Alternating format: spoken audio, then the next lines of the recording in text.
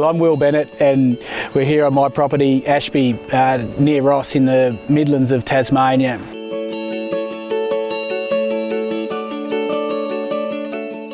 We farm this property with my wife Nina, and we have 3 young children. I'm 5th generation on this farm here at Ross. My father's semi-retired, so he still helps out on the farm. The property is 2,800 hectares and we run about 10,000 merino sheep.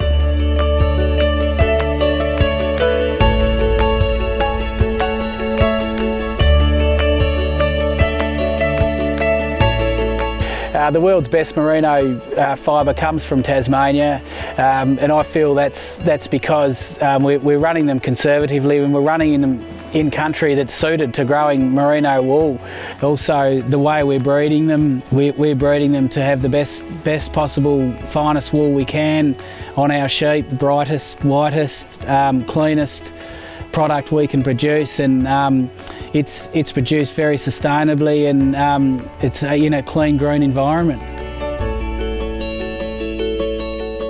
The best part of this job, I find, is being out in the outdoors and in the natural environment.